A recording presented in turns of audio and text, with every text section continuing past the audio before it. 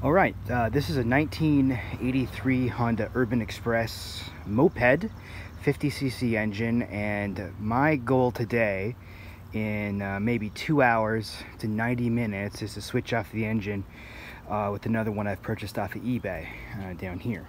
So reason being is there's an issue with the gearbox in the back. Even though I have replacement parts, this is going to become a daily driver over the summertime.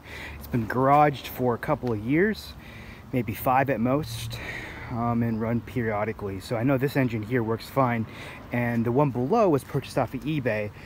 Believe it to be in better shape. It's been in storage, and honestly couldn't find it in the garage until earlier this summer. So I drilled a deer with my car. It's totaled and gone, and this moped is going to keep me going until I do a project car in a little bit. So still wrapped up from my dad shipping it up here, just with the lumberyard wrap. We're going to see what we can do here. So again, I'm not going to be able to continuously record because I don't have anything but an iPhone 7, but we'll do periodic updates just because I don't think there's a lot of material on certain types of mopeds, and sometimes there's an interest in that. So we'll see if we can refrain from saying hey guys, what's up, and asking you to follow my channel and all that bullshit, and see if we can get this done.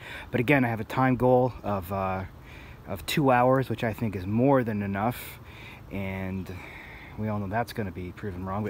But also the new engine right down here, so it's going to need muffler moved over, the kickstand, and mounted to the frame here. So with a little luck and a little patience with all the tools, we should be able to get it taken care of here. So step one, here we are. And of course, the garage of the place I live at is non-existent. It's happening outside on the pavement, and we're racing sunset. So we'll begin.